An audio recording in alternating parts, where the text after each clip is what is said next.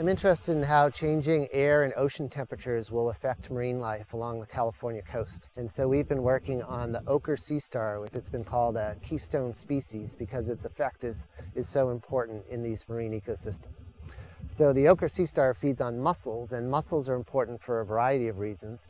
Mussels are the dominant competitors for space on rocky shores, and mussels form beds that provide habitat for a variety of different species. What we found is that the sea stars are actually really sensitive to small changes in temperature. So if the sea stars experience these moderately warm low tides, they get really stressed out and they consume fewer mussels and end up growing a lot less. So here you can see a sea star that's feeding on a clump of mussels, and in particular this one that it's holding is the one that it's eating right now. And you can see how it's using its tube feet to pull on either side of the shell. So most climate change studies have tended to focus on direct interactions on a single species.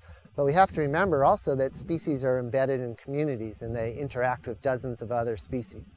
Here at the Bodega Marine Lab, we were interested in how warming air temperatures might affect these sea stars. And so in these laboratory experiments, we hold the sea stars in tanks under simulated tidal schedules.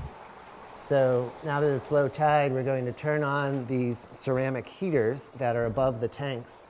And by raising or lowering these ceramic heaters, we change the distance between the heaters and the sea stars, and therefore we change their body temperatures. So our results suggest that if during the summertime there are more warm events, which is what's predicted by climate models to occur along the California coast, then this could have a really big effect on these marine ecosystems. So through its effects on these mussels, this sea star can play a keystone role because it can change the way the whole rock ecosystem looks and how it functions through its predation on these mussels. And because the mussels are such an important part of this community, it could actually change the composition of these rocky shore communities.